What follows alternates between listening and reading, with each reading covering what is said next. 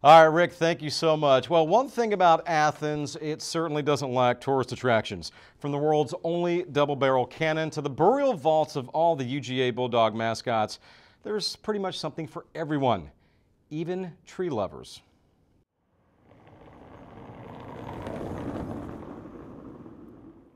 Up the cobblestone street and at the corner of South Finley and Deering stands a beautiful and significant piece of Georgia history. Not as significant as this, at least not in Athens, but nonetheless significant. This tree is purported to be the first tree that ever owned itself. There are other trees that now do own themselves, but this was the first tree that owned itself. As legend has it, a gentleman named Colonel William Henry Jackson fell in love with the tree as a young boy.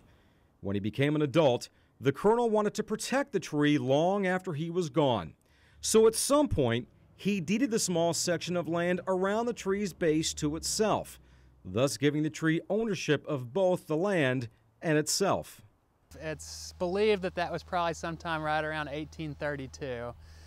He was a pretty influential guy in the community. His father had actually been the governor of Georgia at one point, and his son went on to become a Supreme Court justice.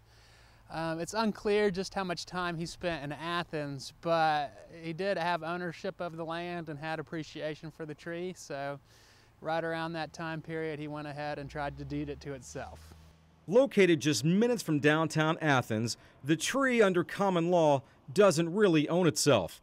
In fact, the law states that any person or anything receiving the property in question must have the legal capacity to receive it, and the property must be delivered to and accepted by the recipient. Before 1890, this tree was virtually unknown. At that time, an article appeared in the paper about this tree that owns itself. And some people say that it was written by the editor to increase readership, or some people say it was a test for the law students in town to see, can a tree own itself? Can it? And then when the tree dies, who inherits the land? We kind of consider ourselves co-stewards of the tree along with the Junior Ladies Garden Club. And so what we do now is basically just check up on the tree. In fact, in 2008, we had a sponsor install a lightning protection system in the tree.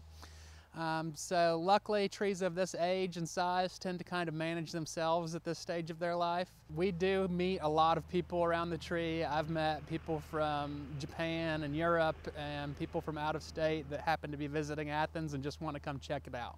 Now, interestingly enough, this is not the original tree that owns itself. It's actually an offspring, part of the family tree, if you pardon the pun. The original one fell back in the mid-40s, but thanks to nature's wonder, the acorn, its legacy will continue to carry on.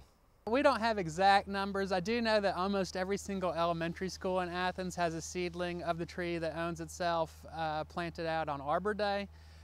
We've probably propagated another 75 to 100 of them, and then it's really anybody's guess of how many acorns have been picked up and put out in different people's yards. You think back in history, a lot of our communities or a lot of our laws, a lot of our religions developed under the boughs of a tree. Some of our great poetry, some of our great literature. We have this respect for trees. If it's in your neighborhood or in your yard, everybody likes to tell a story. Every garden tells a story, and you have something that relates to a bigger story, which is this tree. And certainly, you know, this tree that exists here now is maybe the only tree that inherited the land that it's on, and it's been growing very well since 1946.